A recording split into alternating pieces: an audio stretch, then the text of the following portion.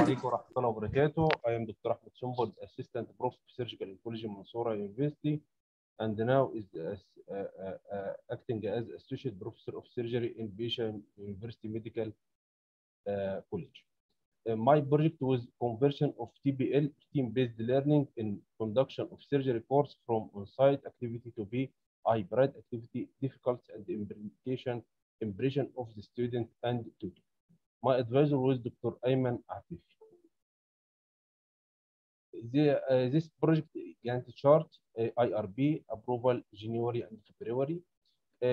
My course is conducting in January, February, and March. So starting from the start by project team and presentation to the department, SAC, and the curriculum and the training of the tutor student. This is done in January, February, and March while the course is conducting already. And then a course was conducted by hybrid mode with observation of the continuous assessment degree of the student.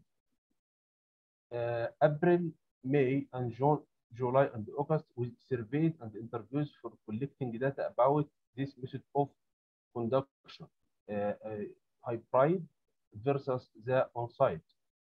And the analysis of the data will be, inshallah, in August, September, and formulation of the result in October, November, and poster presentation and preparation for publication, inshallah, will be in December, January.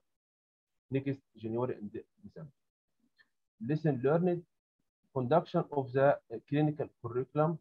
You can conduct the proposed curriculum, whatever the circumstances, as COVID-19, as we know, change the conduction of all courses, especially the clinical courses. It would be on site, but COVID obligate us or make us changes to be on site and online. The on-site conduction of the curriculum is very important in clinical courses, but the online teaching is also having a role in the conduction of clinical courses. So hybrid teaching is now a fact and applicable method for conduction of clinical curriculum as in the basic science course. Changes made to project. For my project, no many changes was done, but the tutors from outside colleagues were not so satisfied by the online teaching.